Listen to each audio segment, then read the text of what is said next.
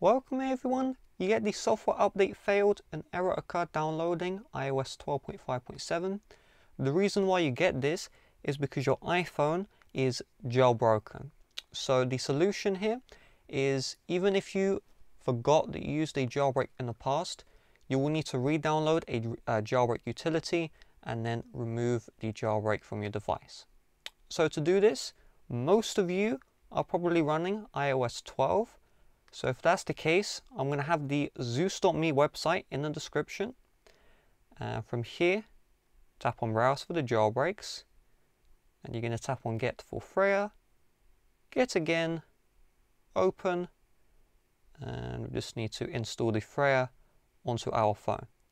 So this jailbreak, even if you didn't use it before, with the unjailbreak button, we can remove the old uncover jailbreak, Chimera jailbreak, checkra1n jailbreak, any jailbreak you used on this phone in the past.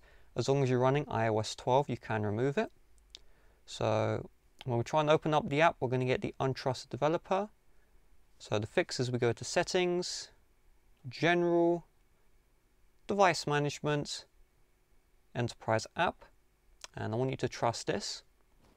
So opening up the Freya jailbreak, we're just going to go to the Settings, and we just need to select the Restore rootfs, okay, and then you go Home, and then you tap on the Remove right here.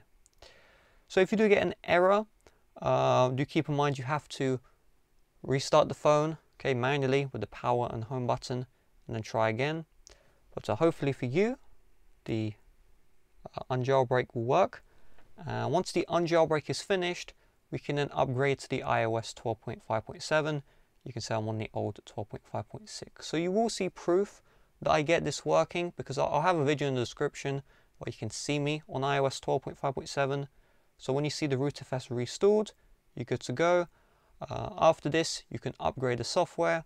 iOS 12.5.7 does support the Freya jailbreak. So if you do want to re-jailbreak your phone after the software update, that is something you can do as well. So that is the solution. Thanks for watching. Again, proof this works will be in the description, because I do need to update this phone to iOS 12.5.7 for some videos, and this is how I'm going to do it. Bye bye.